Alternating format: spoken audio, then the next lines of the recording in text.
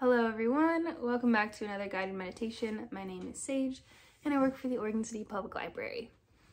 So this past week has been a lot of transmissions of a certain sickness that we have all been trying to avoid.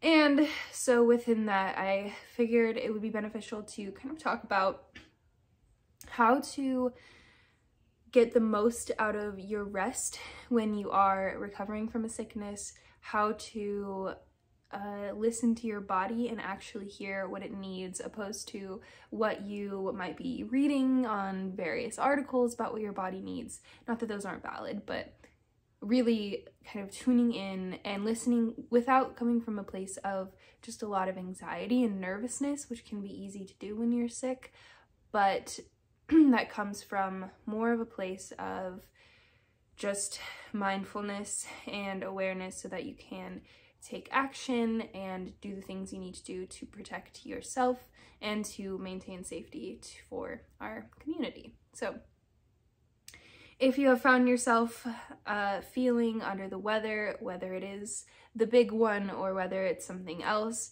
then this is just an opportunity for us to learn how to heal softly and intentionally and to get the most out of it. I am still kind of getting over a sickness, so if I am sniffly and things like that, that's why. All right, so get comfy, get cozy, wrap yourself up in a blanket. Wrap myself up in a blanket. You can close your eyes. You can soften your gaze. Just start with stillness.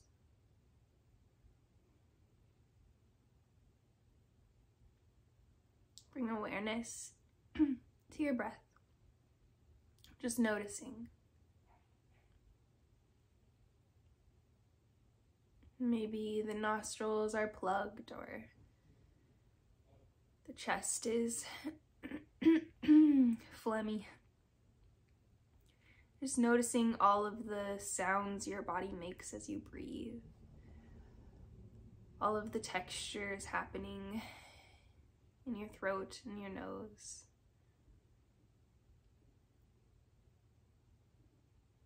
It can be really easy to move out of our bodies when we're sick. And that can be good too. It can be nice to just lay down, take some cold medicine, watch a movie, and not have to think about our bodies. But before we can get there, we need to know what our bodies need.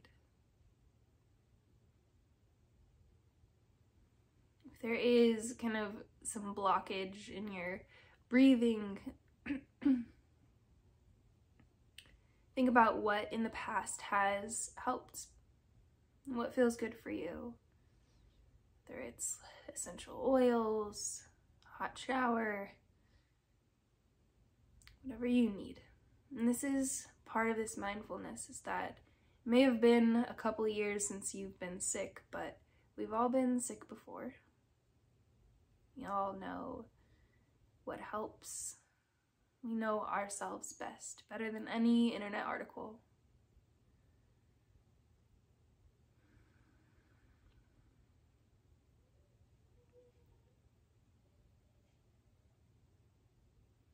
Take note.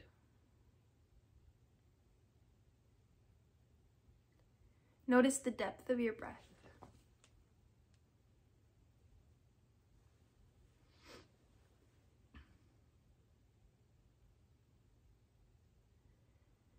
If it stays shallow, or if you can breathe a little deeper.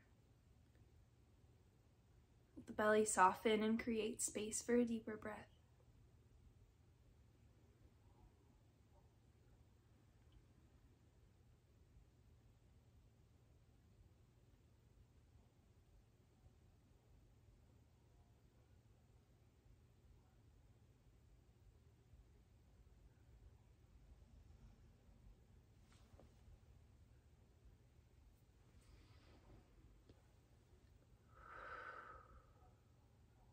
Bring your awareness to the rest of your body.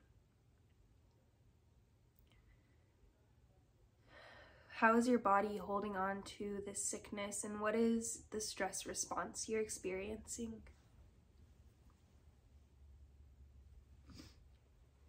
Maybe it's a slight fever or muscle aches.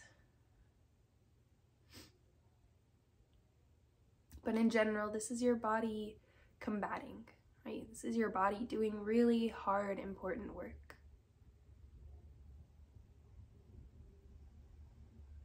Consider what you can provide for your body that will assist in this process. Rest, electrolytes, fluids, vitamins.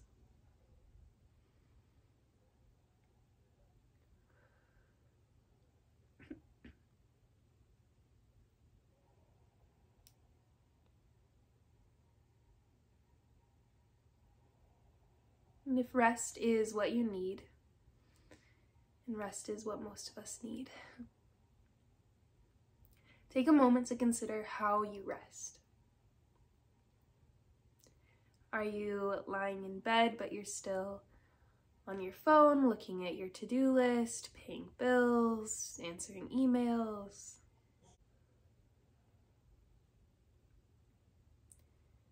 And some things may be necessary to get things in order while you schedule people to cover you or find someone to watch the kids, whatever responsibilities you have. But maybe you can do that in a few hours. Maybe you can just schedule a little chunk of time to do that and then have your phone down for the rest of the time. Just notice if you are kind of exhausting yourself by all of these tasks, even though you're still lying down looking at your phone. Just think about how you feel when you are looking at your phone. Is it that feeling of rest? And if so, maybe it is. It's okay. But what feels best?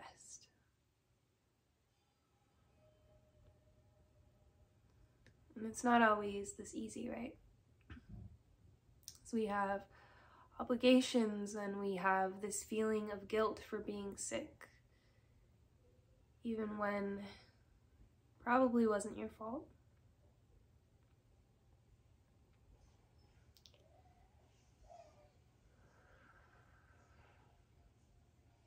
This isn't your fault.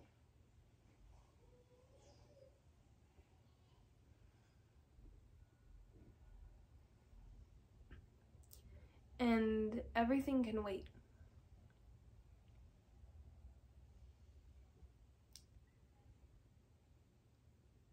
And though you may feel guilty having to call in later for work or having to rely on other people to bring you things, whatever it may be, just know that what you are doing by taking care of yourself, by listening to your body, is ultimately serving the rest of your community.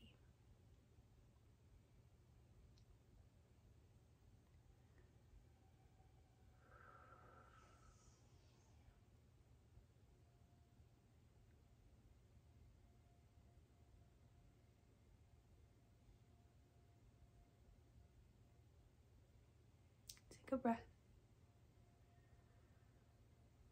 Let it go.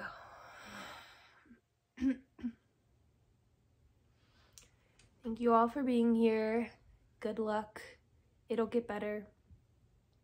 And as someone whose 1-year-old baby tested positive for COVID last week, I'm here to say that this is scary, but it's not